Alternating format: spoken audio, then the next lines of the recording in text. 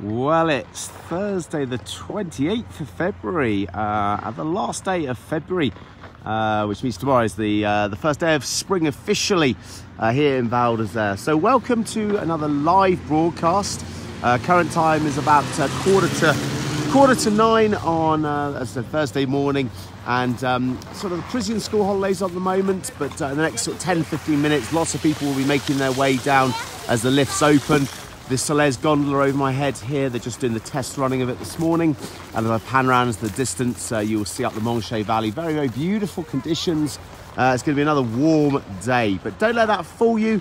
Those people have been tuning in regularly to my broadcasts on Instagram, as well as my regular written blog on snowheads.com, the view from Val d'Isere and the Spasskylie, and all the other channels that I do update on, such as Twitter, at Steve Angus Snow. You'll be seeing that we've had about 2 or 3 weeks now of this very, very dominant high pressure system that's brought warm weather and not even a hint of a cloud for most of the time.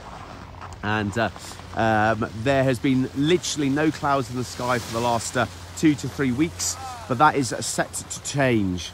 Please, if you've got any questions, then do ask away, and of course please do keep sharing on social media. You can do that by tapping on the little dots down in this corner of your screen and sharing across the social media, so more people hear about it, and most importantly of all, here on Periscope, where I do a live broadcast about once a week.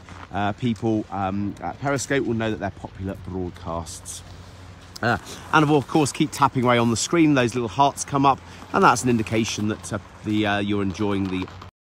So yes, in fact, we have got a chance of a bit of a change of weather coming up. It looks like the high pressure system is going to be replaced by some fronts that are going to sweep across the Atlantic Ocean, and that quite possibly could lead to a little bit of snowfall coming our way. However, it is a very big however. The freezing level is still exceptionally high for this time of year. The freezing level at the moment is up to about sometimes up to getting on for 3,000 metres. So it means that the freezing level's got to drop a lot, otherwise any precipitation, unfortunately, is going to fall.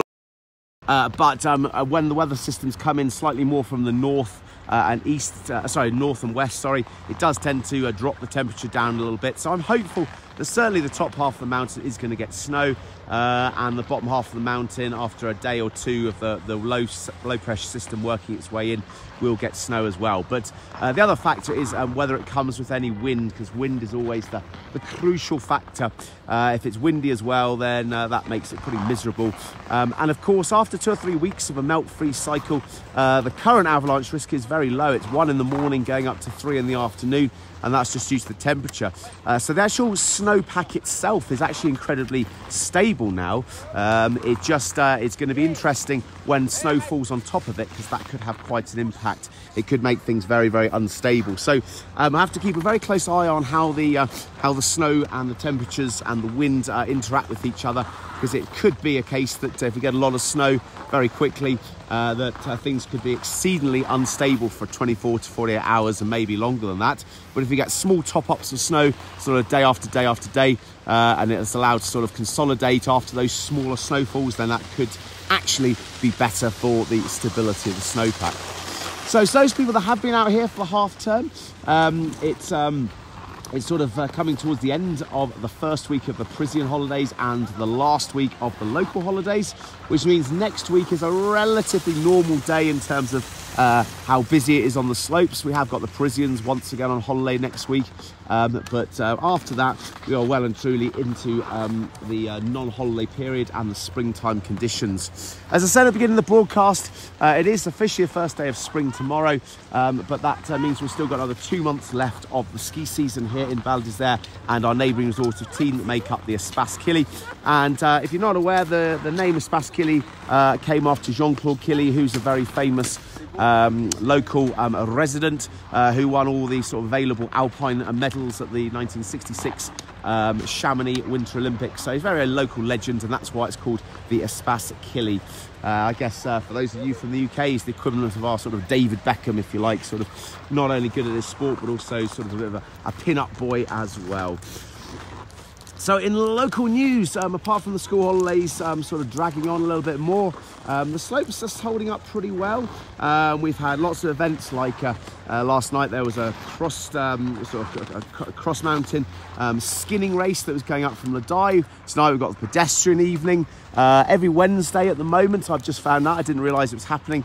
There's some sort of like a weekly demonstration at the top of the Salez Mountain. So last week it was birds of prey.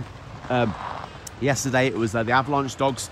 I'm not sure what it is next Wednesday, but sort of from 2-3 o'clock in the afternoon each day, each Wednesday at the moment, there's a good display at the top of the Salez Mountain. And whilst I'm talking about the names of some of the mountains, I've also always been asked by people that first come here to Val d'Isere, when they look around from sort of down here at the bottom, they're always a little bit apprehensive when they look at the size and the steepness of that mountain in the picture there, the Belvard, or if I pan around, for example, the Salez Mountain there, or further around in the distance up towards the Forney end of town. Val d'Isere, an upside down resort, so most of the runs down into the resort are pretty steep, so that's where most of the reds and the blacks are, for example. And then on top of the mountaintop you've got sort of plateaus which keeps it a little bit flatter, so you've got greens and blues generally speaking at the top of the mountain. So that means that it's an advantage from the point of view you can get up there and enjoy the sort of the easier terrain, if you like, at the top of the mountain. Certainly on sunny days like this it's fantastic, and again, if you're a beginner, it's really really beneficial. But it does mean that the terrain down into town not only is pretty challenging, but also gets pretty cut up and nasty later on in the day. But that's, I suppose, what the challenge of a run's like. The faster Belvard, this one up behind me, are all. So I'll be signing off in a second or two, but if anybody does think of anything, then please do ask away. In terms of some of the best runs at the moment, because we've had warm temperatures, some of the best runs on the mountain, we've had to treat it a little bit like spring snow conditions. So runs such as the Moraine Red Run up on the Val d'Isere Glacier, Pissards Glacier, which soften up a little bit in the afternoon but don't get too much traffic, have actually been some of the best runs. Whereas conversely, some of the runs that are down in the shade, down into the dive, for example, have been some of the worst because they're not getting any sort of sunlight on them, so they're still pretty firm indeed. So I'm going to sign off in just a second, folks. Just one question coming there. Are there colder temperatures and more snow on the way? Yes, there are some colder temperatures and snow on the way. Freezing level is going to drop down from the current average of about 2,500 metres down, hopefully to closer to 2,000 metres. And as well as that, there's certainly some precipitation coming. So things will get a good freshen up, and hopefully with a bit of luck, we'll have some powder on the way. So there we are, folks. Please do keep sharing, please do keep asking questions and tuning in, and I'll do my best to keep everybody updated. So from a snowy, hopefully snowy Val d'Isere to be, where we are currently in springtime conditions, I wish everybody a very good day, and please do keep tuning in. And if you're coming out and you want any lessons, then please do get in contact. Ta for now. Bye-bye.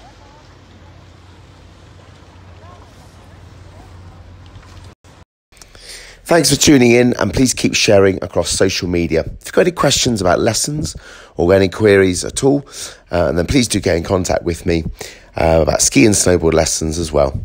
I'm on across social media, @Steve Angus Snow is my handle. Thanks for tuning in. Bye-bye.